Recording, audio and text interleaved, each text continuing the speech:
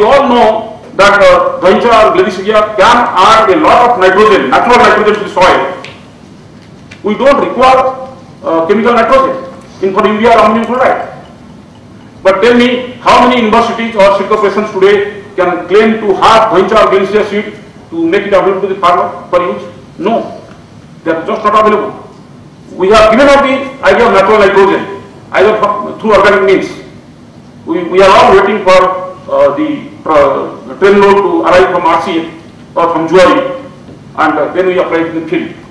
The external dependency of our villagers have increased multifold.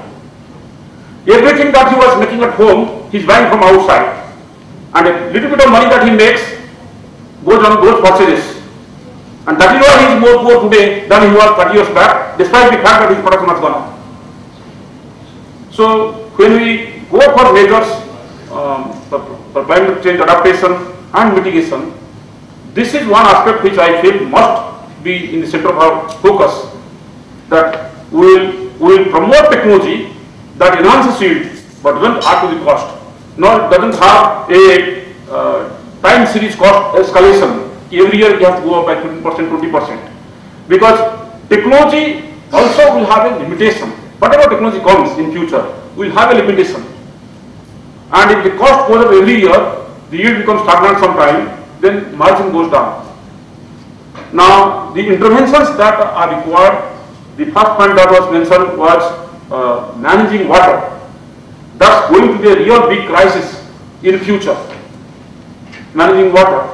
Now, all of us have seen last few years, you saw a phenomenon of 944 mm rainfall coming in Bombay in 12 hours, never recorded in history before. You saw in Andhra Pradesh in 2003, 1,500 people dying of high temperature. Or you saw people dying of cold in north.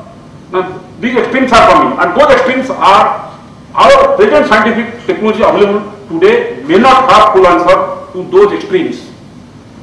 And finding out answers through research to those extremes is going to help us in mitigating the impact, and that has to come from a research laboratory.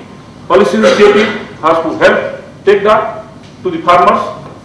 Now, so far taking this to the farmer is concerned, civil society organizations are one set of people. The Department of Agriculture of government is another set of institutions which was supposed to take this to the farmer from lab to land. Now, today if you see, the extension system in entire country perhaps is the most weak today than it was ever before. And so technology transfer has become a perfect casualty. There is no way that technology gets transferred to the farmer. Now we have been thinking in NABARD, even if you appoint a person through Department of Agriculture, or even if you and me go to the village, this is only by way of once in 15 days, once in 10 days, once in 5 days. We are not there every day, we are not there 24 hours. So why not to have some people who stay in the village, who understand what is happening to the world, to their own surroundings, what changes are likely, the knowledge and capacity building that we thought. So give knowledge, build capacity of a set of people who are farmers who are living in the village. Now, literacy rate has gone up, understanding levels have gone up, so somebody must do this capacity building and knowledge development of those people who are progressive, who are forward-looking, who are able to understand, and who are willing to experiment it in their fields and take the responsibility on your behalf, on my behalf, to transfer it to the other farmers. So that is what now we have started in NABARD. We are saying that you saw one of our officers told about Farmers Club.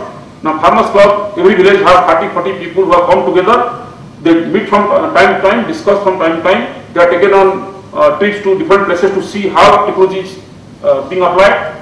Now we propose to select 3, 4, 5 farmers from there who are most progressive, who are experimenting various technologies in their field, and then give them intensive training, build their capacity to the level where they can act as micro extension activists, or they can act as community social volunteers. They will be our ambassador to transfer knowledge. They will practice it themselves, and they will transfer it to others. Then such people would be available in the village round the clock. And technology dissemination, by doing so, technology, credit and market need to go together, and so we propose to train these farmers in credit, in technology and in market. Now somebody when I came was mentioning about the producer companies. Now one of our organizations, the NGO, has built a producer company, has established a producer company in Bihar called Masuta, where hundreds of tribal women make silk sarees. Now this is another area where we are trying to say that can we make producers organization or farmers to finally take it to the people, to the market, so that he gets directly linked to the market. He gets a fair price for his return. Whatever technology he uses to mitigate the impact and produce something, he must get a fair price for that. So some of our interventions in watershed is well known to you.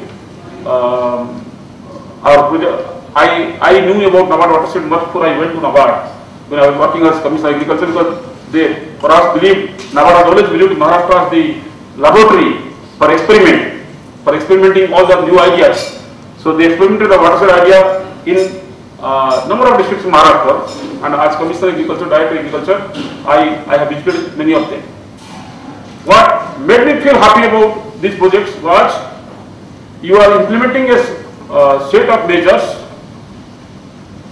which you are not the one who is implementing, but people who are told this is what needs to be done, they are told the reasons behind such interventions, and then they understood, they accepted, and they did. And this we are now expanding all over the country. We are working in 2 million hectares now.